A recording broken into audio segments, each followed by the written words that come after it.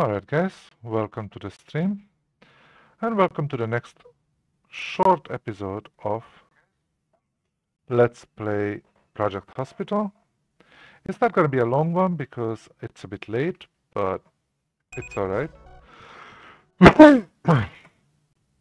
We are basically going to continue treating our patients this morning. It's 12:22 in the hospital in the morning. Let's see, we have this person here waiting for player. That's good. Jennifer Jones. Let's get all the others out of the picture. And I think the other one is Richard Smith. Oh, he's just going to the chair, but he's possibly, I believe he's the one that we have to pay attention. Now there is one more. Oh, actually we have, oh gosh, we have 1, 2, 3, 3 possible people who might be collapsing soon. Hopefully it's not going to happen. But anyway, let's just go. Richard Smith we don't need to worry about. Jennifer Jones is waiting for the player. Let's quickly check if we are missing anybody else waiting for the player, because that can be really annoying when at 5 o'clock or 6 o'clock at the game time you realize that this guy or this woman has been waiting for you all day long at the hospital. Sometimes they just start complaining that, okay, there you go, you see, there is a Peter Jones here also waiting for us. And, oh no, we already gave him what he needed, so I think that's fine. We're good there. Anybody else waiting for me? No. Okay, so this guy, we already gave him diuretics and bronchodilators. Let me see where he is. Where is he? Hold on. Okay, he is already at the doctor's office. That's good. So he's gonna be taken care of with these things. And once he is, you know, we're gonna be able to like treat him further. I mean, we already know what his problem is, but we have 4 hidden symptoms for him. So we might fix him further. But he's already in the right department and the right place. So he's all fine. Okay. So let's just go to Jennifer Jones. She is waiting for us. So let's see what he have. Breathing problem. We already gave him bronchodilators because she had a very serious breathing problem. So that's taken care of. And she has fatigue. Now we already did a ton of things. Interview, physical, chest, speech, temperature, neck, oral, blood and CRP, blood pressure and CRP.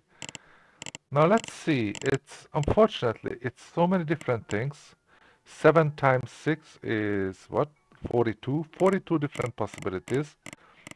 And it could be a lot of different places also. So let's actually see, we believe it's in cardiology, so let's actually take a look what we can do that could be quickly maybe determine that he is not cardiology. I believe we have already checked his temperature, her temperature. She doesn't have a fever. That's good. Abdominal palpation, would that help? I'm not even sure what that would do. I'm just checking out what.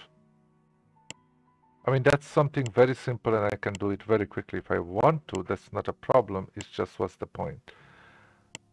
Fatigue, I will do a neurological testing for sure. I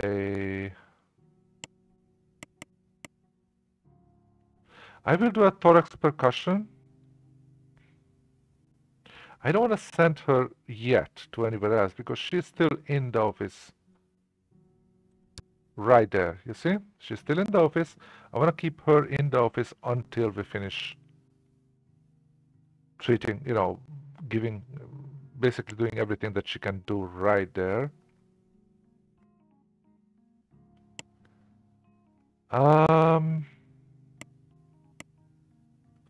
Okay, you know what? Let's do these two Probably we have to come back to her and continue, but let's just do these two things and let's just keep going. And let's go to our next patient, who is, I think I can put it somewhere here, sitting here. And he is also having some, oh, he has necrosis. That's very dangerous and only can be done in the traumatology unit. So you basically are, you're already dying, like your dead tissue is causing trouble. So basically you have to go over, there is no choice. You go over to neurology and you're gonna deal with this one. Hand pain, everything is else is, I believe, is like okay level. Now, since you already know that it's a microwave burn, um, what else do we need? We don't need a biopsy sampling because that would just give him the burn management. We don't need blood test because it doesn't give anything. Emergency care, they basically gonna give it to her, him, I believe.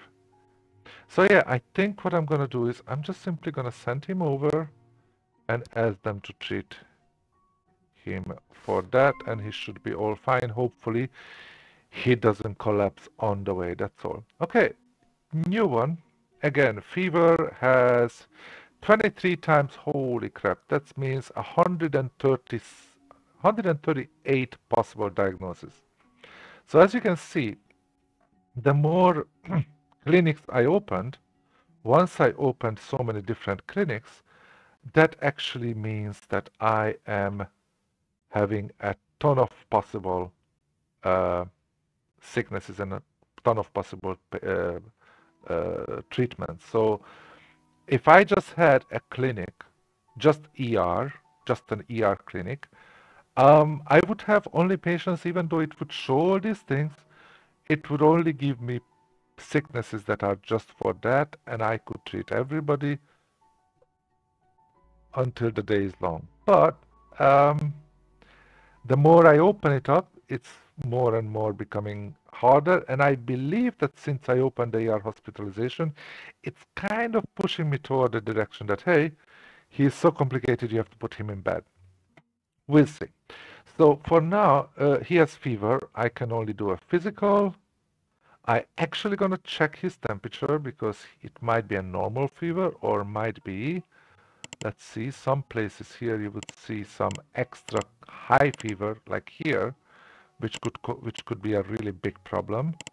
Although mostly infectious disease, but other things as well.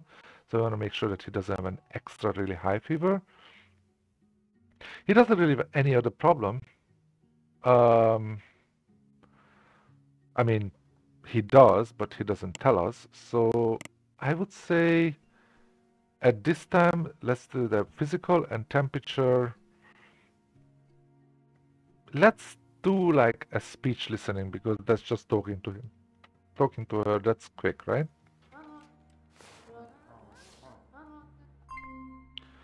All right. In the meantime, by the way, we already made 30,000. I mean, we made how much money? 14,000 so far. Actually, 16,000, but we paid the night shift already, so we have 14,000 profit. We still need roughly 6 to 8,000. So today is kind of rough, but let's see. I want to be in the profit because 30,000, they're gonna deduct about 22,000 already for salaries. So I effectively only have like 8,000 in my pocket. I mean, in something that I can actually use. Okay, so you already had triage into physical, abdominal, temperature, and speech listening, and at least you are in the right direction, in the right place. What can we do with you?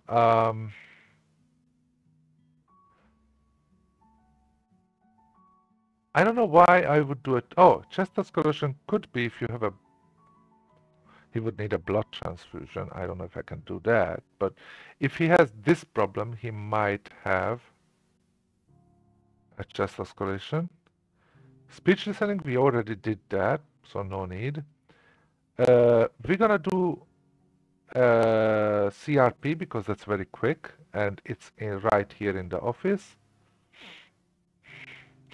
And that's all what you're gonna do right now. If necessary, we're gonna see some other stuff as well, but like all these are uncomfortable things. I try to keep people comfortable. He has clean feet. That's good. At least my doctor is not going to be annoyed. By the way, our prestige is 95%. For whatever reason, our orthopedia is not happy. Let's see why. I'm just wondering. Okay, annoyed and need critical for a staff. No problem with the patients. So somebody really need to go to that, either eat or pee or whatever. Um, all right, they're gonna be all right. They're gonna be all right. Normally, worst case scenario, by the time the day is over, they're gonna be all right. So never mind. Okay, so you already got these. Let's go. How about you, sir? Okay, we know what your problem is. You are in the right department. And let's see. If we do physical, then we would give you some pain medicine, but you don't have right now. Same with the ear exam. Okay, okay, so let's do a physical and an ear exam. Probably an ear exam would be just enough, but let's be absolutely sure. How about you? Blurred vision. Again, we have... oh, actually, it's not that many possibilities. Most of it is neurology, but a couple of them are traumatology. Uh, Actually, as you can see, like, it's definitely not ours. So we will need to send him somewhere else, but the question is, where would we send him? What is the best way to figure it out? Well, definitely do a physical, and let's do a temperature management, a temperature check, okay?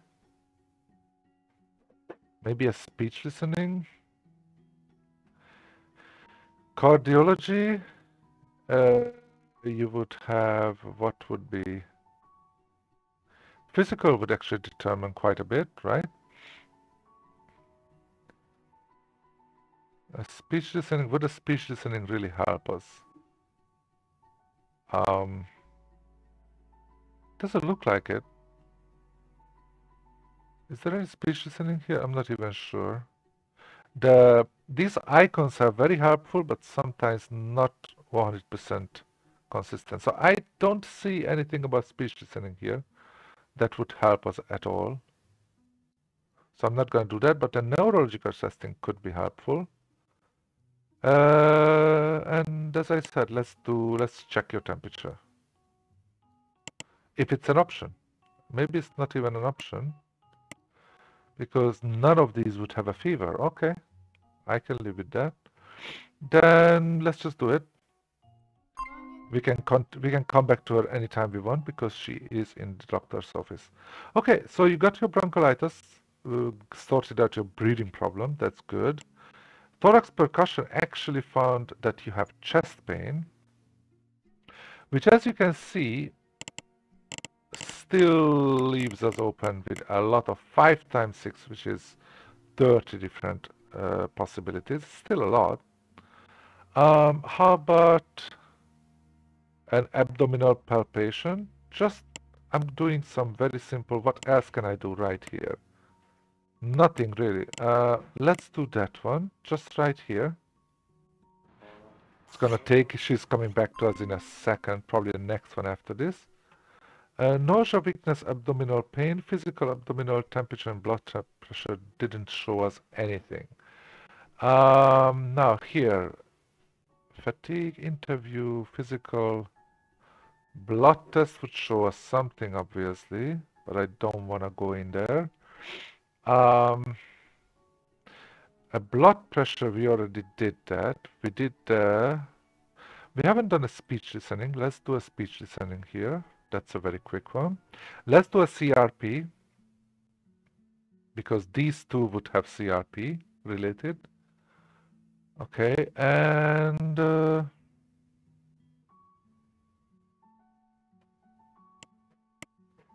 yeah, for now, just like that.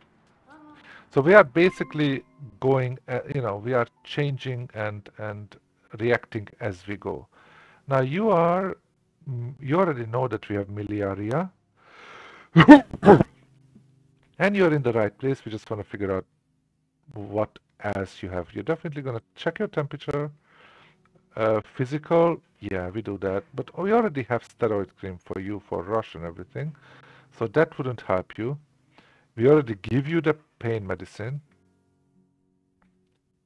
Okay, now this is something new. If he's sweating a lot, then we could give him anticholinergics. Nergics.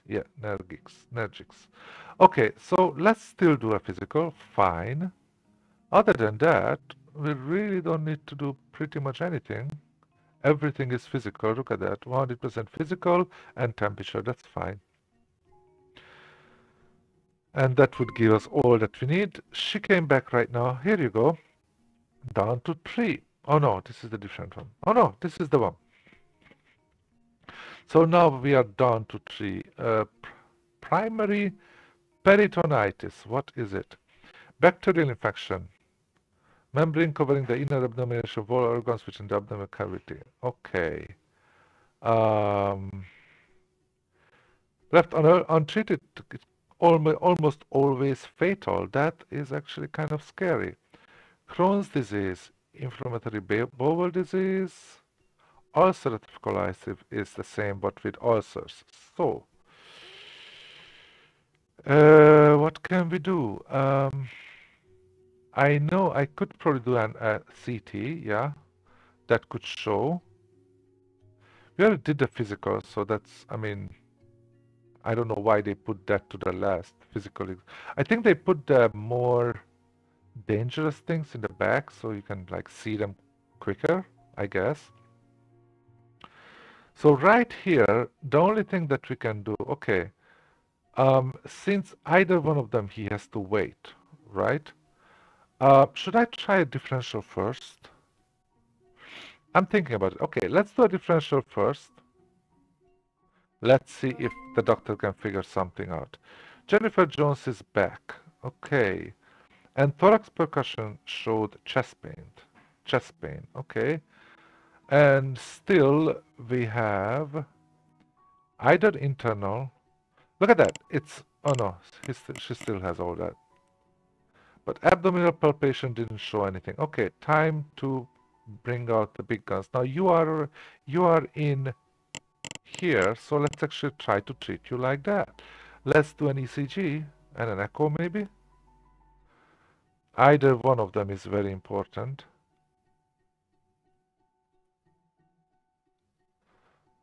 Or we could do an X-ray.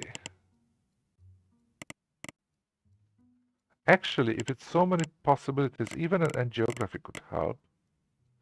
I don't know which one I would do actually. An ECG is, it seems to be ECG is something that is very good. MRI, USG possibly.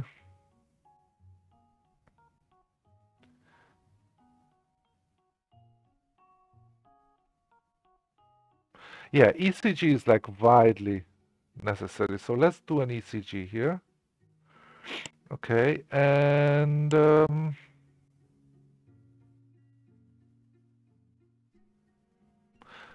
I actually think we should do an X-ray chest. No, let's do an ECG. Let's go one by one. Go do an ECG, please, and then we will see. Karen Clark, okay, look at that. The differential diagnosis actually managed us to find out what the problem is. So I love this feature. You know, differential diagnosis is just something so important. All right, so we already know that that's your problem. You are in the right department and there is nothing else we can do. So we're just gonna treat you and off you go. Okay, what about you? Nancy Martinez, you have fever and we already checked your temperature, physical and speech and nothing showed up. Okay, that's not good. We have 23 pages, not 23 possible diagnoses, 23 times 6 possible diagnoses. So let's try to narrow it down a little bit. Okay, still let's go with the simple stuff. So let's do a chest, neurological, thorax, oral cavity, and let's do a CRP to see if it's inflammation. Okay, you are going to be busy with there for a while, but it's only 12:45, that's fine. Okay, you fart a lot and you lost weight. Okay, stay off the beans. Anyway, um, what can we do with you?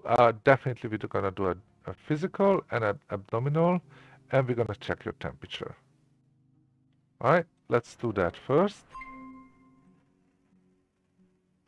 Blurred vision, and now we have watery eyes coming from the physical, and that means that she's definitely a neurology issue. Now, let's see how many people are in the neurology department. Uh, bu- bu- bu- bu- bu- Two. Okay, that's definitely more than what I have here. So thank you for cooperating. You are going over to neurology. And then, since you're already there, let's see what else we can do. We don't need a basic physical test. We already know that you have a blurred vision. And we already know that you have watery eyes. We could do a neurological testing, which could show that you are having photophobia. And if you have none of them, then this one is the one. We could do a skin allergy test, an ophthalmoscopy, and a...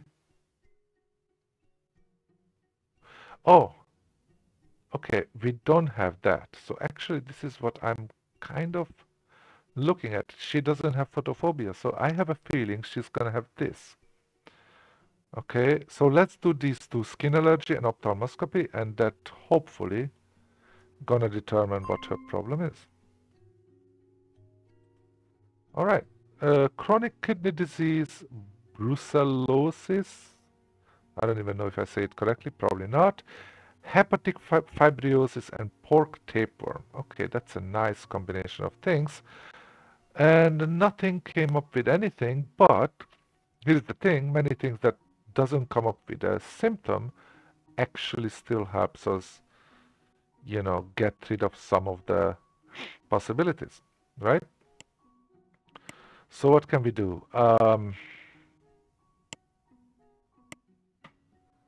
Let's see. Serological testing, CT, blood test, physical, CT again, speech listening, we already did that. Physical, blood pressure management, did we do that? Yes, we did. Blood test, okay. Blood, transient elastography, I never heard of that. What is that? Special ultrasound imaging method that maps elastic properties and stiffness of soft tissues in the internal organs.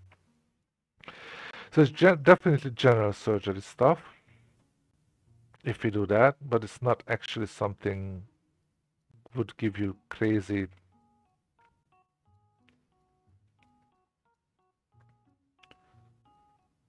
All right, first I want to see if there is anything that I can just do.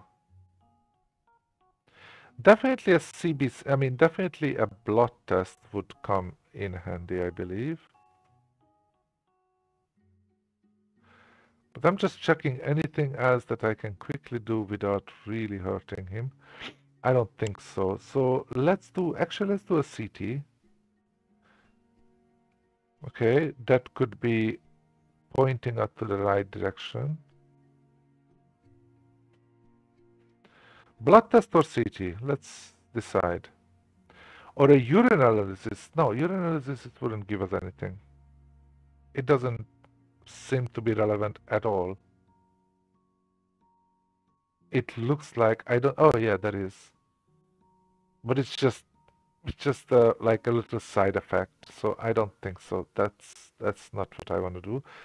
We already do the CRP and it showed up negative. So I think this one is not that These are not the ones, I guess. But then again, who knows? Um, which one is the least? USG is not a problem, but the problem is it doesn't show you too much. I'm gonna do a CT, okay? Go to a CT. Nobody's in the CT room right now because I'm the one who's sending patients there and I haven't sent anybody there for a long time. Now, you already know exactly with the ear exam and physical, we already know all your symptoms, everything. So you're just going to be treated like that. And we have another happy customer. Well, not that happy. Actually, he's happy. He's a bit uncomfortable, but he's happy. Now, let's see. Fever, we definitely give him this. Ear discharge, NSAIDs. Okay, it's medium, so I'm gonna give him the NSAIDs. Eardrops, he's getting it. Eardrops, he's getting it. Okay, he doesn't need that one. Fine. I just want to make sure that he gets what he needs. Okay, so we already did William White, the one that we are worried about that maybe he's gonna have some serious issues. Let's take a look if he's still a possible, yeah, he's still a possible collapsing patient. So I'm not sure. Where are you right now, sir? Here in the...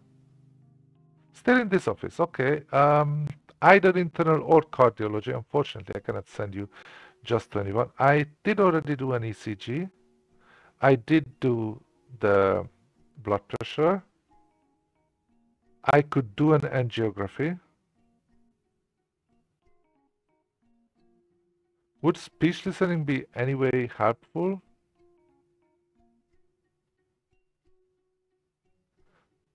I don't think so. It doesn't look like speech listening is in any way helpful to us.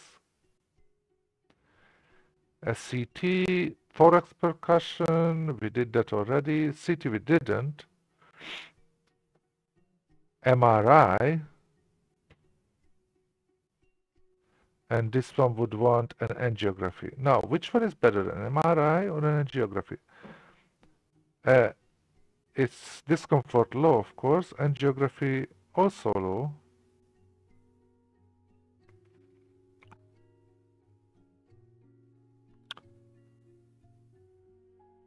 Okay, which one is more dangerous here? This one could be high.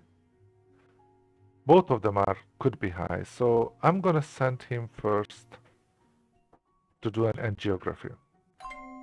It's either one of them, unfortunately. So I have to kind of decide which one I want, and that's what I decided on, okay? So you already know what your problem is, Crohn's disease. That's good. So figured it out. I'm happy. Do we need anything else, though? Stool collecting, blood draw? I don't think so. None of these would actually help us. It would give him recommendations, which I don't really care about. Maybe he is even getting them. No, that's fine. Blood test. It's all low, low. We don't need that. Yeah, I think we are just gonna treat him. That's fine. I mean her, sorry about that. Just go ahead and treat her. Let's see. I just want to make sure that you are getting the analgesics. You are getting the antiepileptics. I just want to make sure that he gets everything that is medium. There you go. Okay. Next one. Poison ivy rash. Okay. And that's internal medicine. Now, here's the thing. What is steroid cream?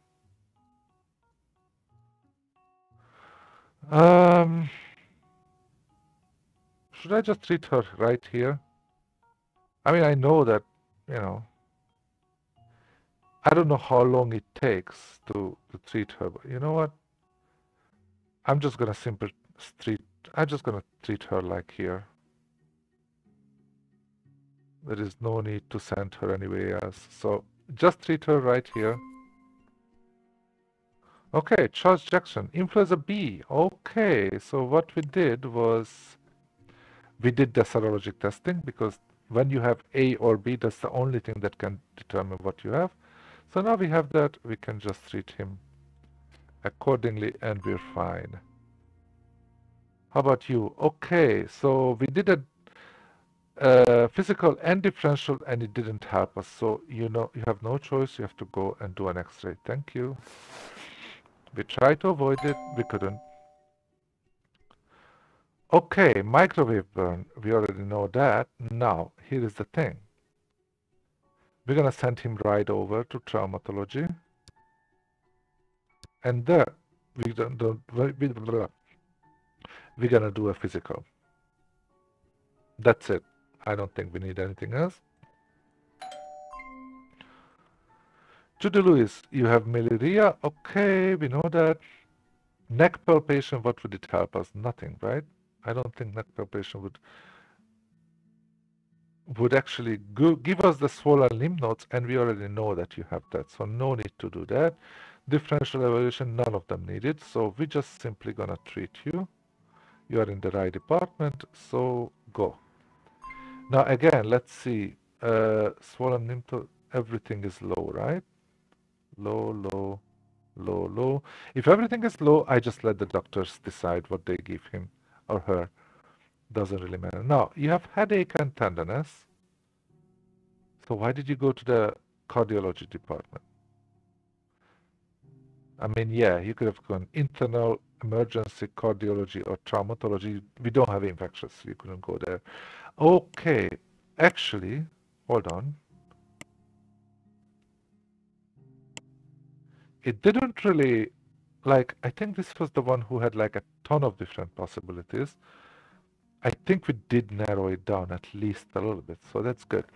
Okay, I'm going to do a chest escalation because there are a couple of them that could have some coughing issues. Thorax percussion, this one would be it, right? Yeah. Some of one would show two. No, this one not. This one is physical also. Let's do a thorax percussion because it's very quick and you are right in the office, right? So you can do that. And let's do a quick CRP because apparently you can just do it in the office. You don't have to go anywhere. So check that. And let's go. Now it's already 1 o'clock. We have to pay attention. Okay, Richard Smith. He's got desquamation. What is that? I don't even know what that is. Okay, itching, redness. Okay.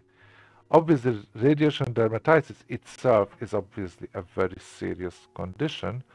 I believe that he is the one that they are, Richard Smith.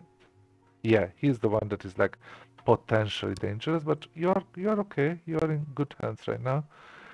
We have physical would give you protective dressing. We already have that. Okay, let's do a physical. Okay, just to make sure. Let's do a physical with you. And by the way, guys, I think more or less I have to wrap it up soon because unfortunately today I have very little time. Okay, we did a physical ophthalmoscopy. Okay, we did nothing with microbial, so it shouldn't be this, right? Physical gonioscopy. We can do the gonioscopy also in the office, right? Oh, he's already in the lab. I should have, yeah, I should have done this in the office while he was in the office. So it's kind of messed it up. Differential is maybe a little bit too early.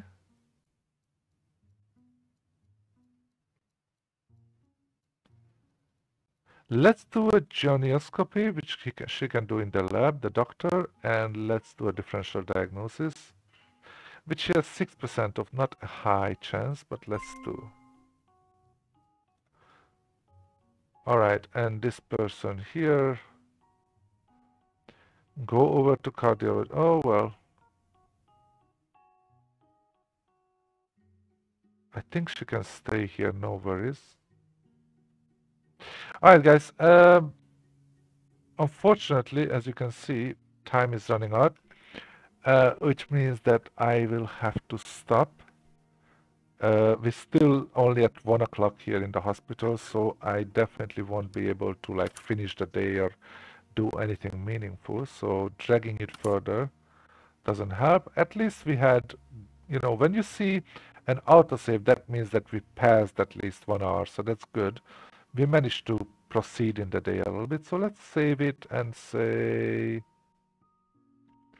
keep on working. Doesn't matter. The only reason is that we can actually just see that there were some actual saving going on, not just autosave. That's the only purpose.